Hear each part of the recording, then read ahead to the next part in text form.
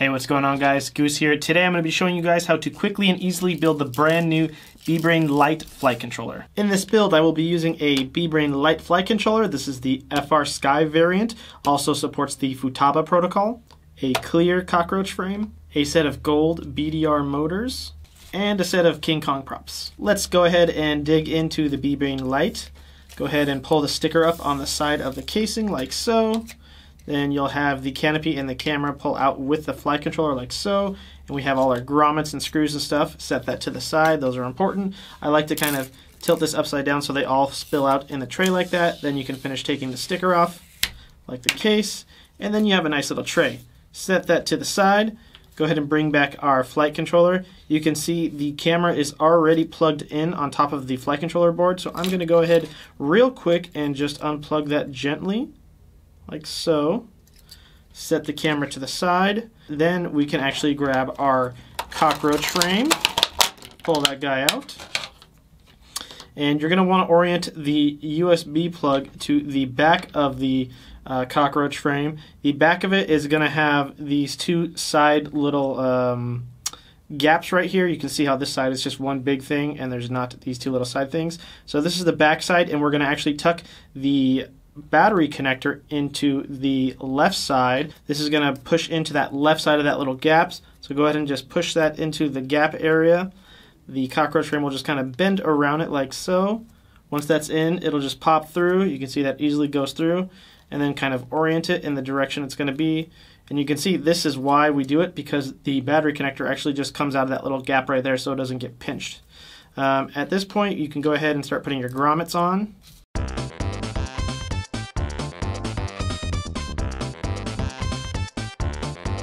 After you get the grommets on, go ahead and just place it over the little pins that are going to go through the grommet holes. Then you can just gently push it down on so it's nice and secured like that.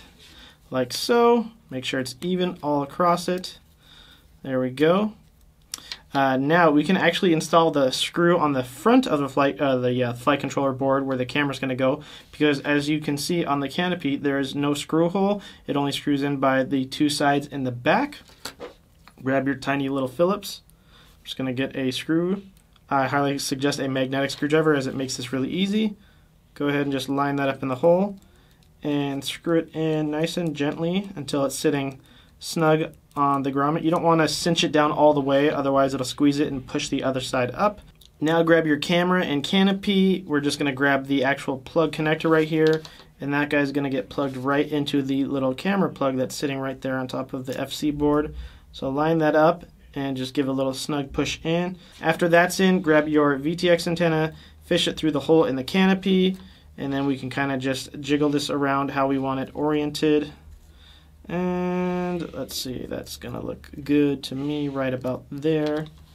Okay, so get that situated and then get another screw on the tip of your screwdriver, and we can start screwing in the side screws into the grommets.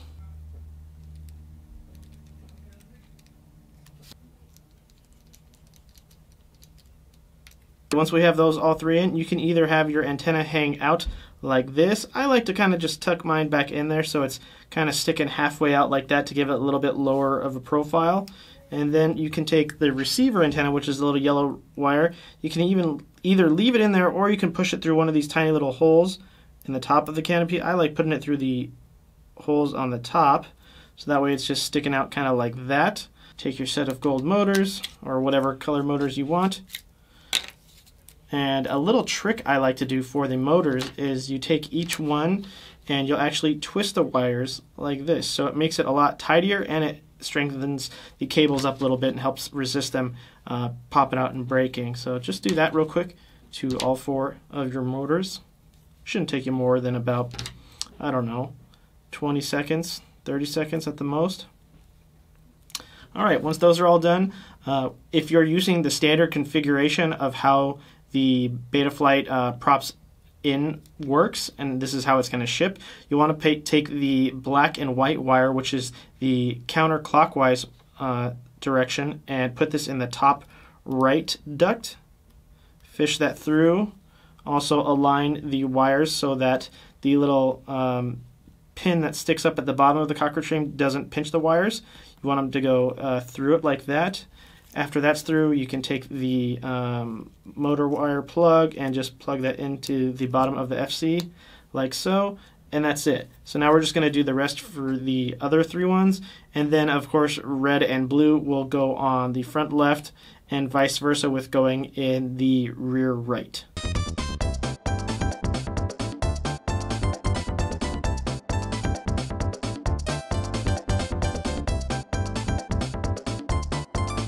Once that's complete, our last step is putting on the props. Take a counterclockwise prop and put that on the top right. Push it down. And then do another counterclockwise prop and do it on the rear left. Take a clockwise prop and put it on the front left motor. And take another clockwise prop and put it on the rear right motor. And that's it, guys. That's a completed BeeBrain Lite build using our cockroach frame, set of gold motors, King Kong props. Pretty simple. If you guys have any questions or comments, leave them in the comments below. Thanks for watching. I'll see you next time.